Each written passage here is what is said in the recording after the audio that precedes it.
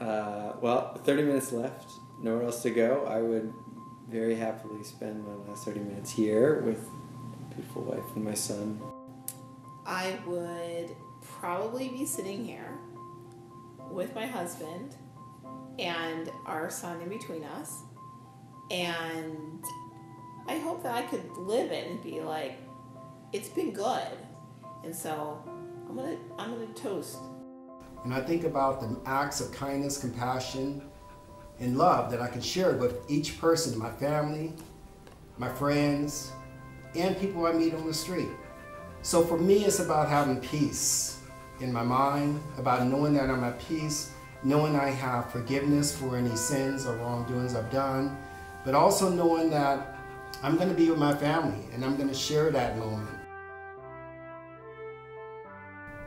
If I found out that the rules are going to end in half an hour, well, I'd just get in my car and I'd basically try and get home as quickly as possible. I'd try and maybe leave a few voice messages to some friends to say, hey, I love you. I hope that you make it out okay. I see you on the other side. Try and take stock of my life. You know, all the while just try and get back home and, you know, be with my loved ones.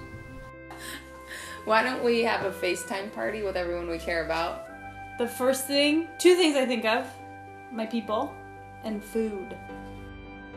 So Dory's option of FaceTime could be combined with driving to go get the fattiest food ever because I don't eat it.